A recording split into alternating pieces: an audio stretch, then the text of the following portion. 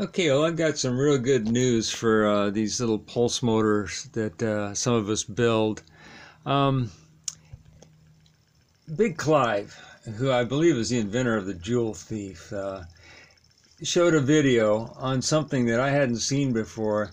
These are for fishing rods, for fishing at night.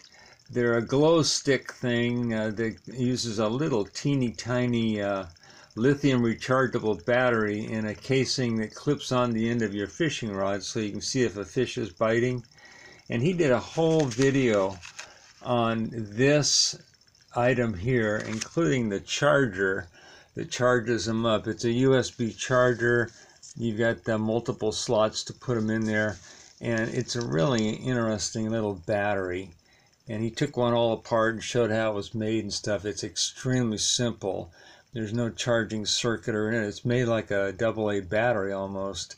The internal resistance of the battery controls the discharge and the charge, evidently. It's really simple, but it worked great on these little low amperage pulse motors. And then I set it up here on an LED with a variable resistor to drop down the amp draw so that you could get this to run over 12 hours.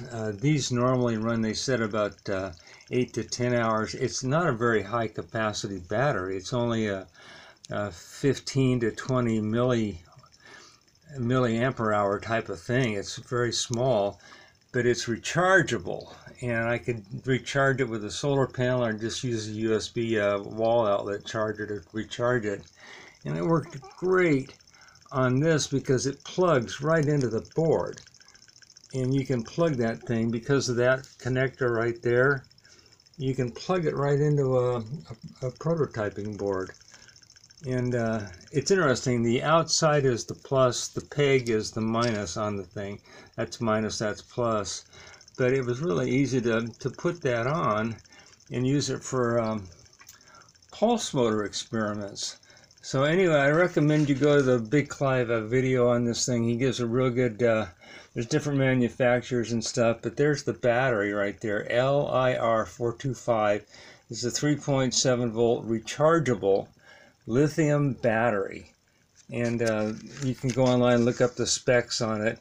And really good find. Thanks to Big Clive for showing that and showing what a interesting little battery that is. Thanks for watching.